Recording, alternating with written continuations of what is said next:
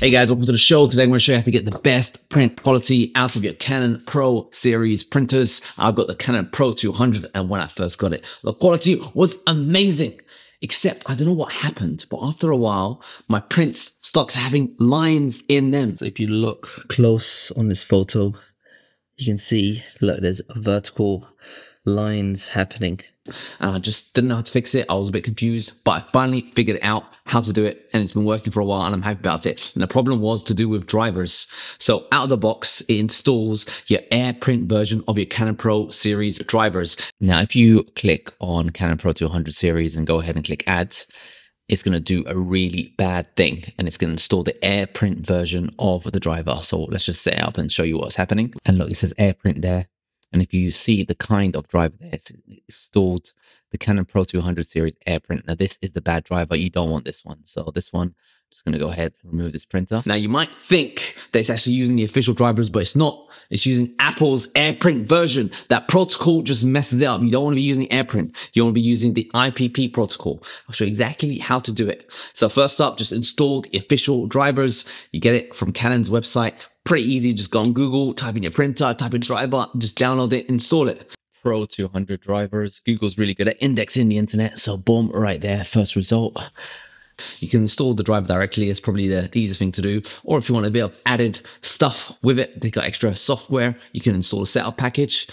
Just install the driver, it's all good. But then the key is when you go to your print setup, instead, if you go into the globe icon and you type in IP address, you can get the IP address directly from the printer itself.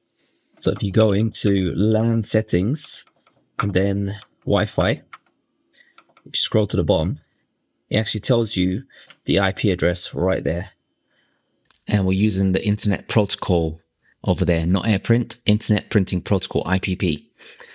We're going to be using the Canon Pro 200 series driver, and hit add. Continue. There's already a printer there. It's just setting it up. So there you go. It's added a brand new printer. That one right there. And if you look at the kind, it says Canon Pro 200 series.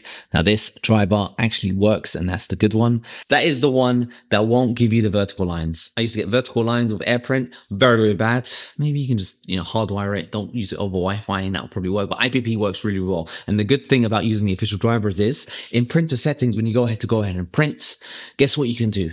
You can actually have it automatically brighten up the images. So previously I had to go inside tools and adjust color and increase the shadows to get the printer looking good. But now look at this.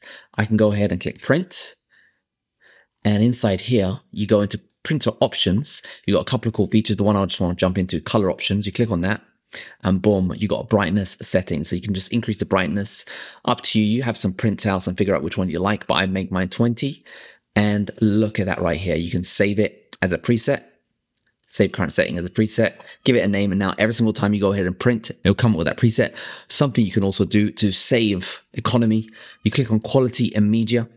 And instead of having the print quality as high to use up loads of inks, you can keep it standard. The quality is still amazing on standard, so you can have it like that. Or if you want to use the extra juice, you go ahead and high, save it as a preset, and you're going to get glorious prints every time. One extra final thing as well, when you select your paper size, if you go to A4, for example, you can click on normal A4, or you can click on A4 borderless. So that's how you do your borderless prints if you want nothing around the edges. Do that, save it as preset, and live happily ever after. I've got it in printer options. I've got it to always brighten up the images, and I've saved it as a preset. So every single print I do now comes out looking good. Now the brightness setting you want to use is up to you. You can go ahead and do a couple of prints, find out what print works for you. For me, I do it 20. But for you, you could want it less or more. Just find out what works for you. And that way it's just easy and seamless. Now I can print my prints out and there's no vertical lines and it works and I'm happy. And even for double economy, you can change the quality of the actual print output. You got high and standard. I struggle to tell the difference because the quality of this printer is amazing. So you can save extra ink by just reducing the quality. But if you need super awesome, I'm talking about super awesome, you can set it to high and be very, very happy. So that was just a quick guide on how to fix your Canon Pro 200 woes. Do not use AirPrint. And I'll be having a guide for Windows very soon, because I did also run into that vertical line issue on Windows, but I fixed it on Mac. So I'm going to figure out how to fix it on Windows too. So let me know how you guys are rocking with your prints. Hope you guys found this video useful and enjoyed the show.